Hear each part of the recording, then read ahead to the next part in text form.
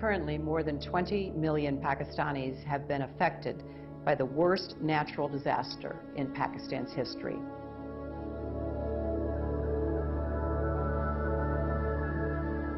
The pictures we see coming out of Pakistan are painful images of human suffering at its worst.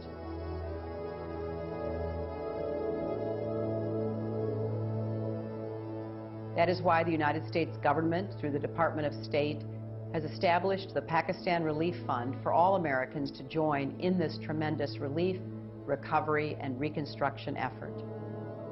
Please go to www.state.gov. Americans have always shown great generosity to others facing crises around the world, and I call on you to do what you can.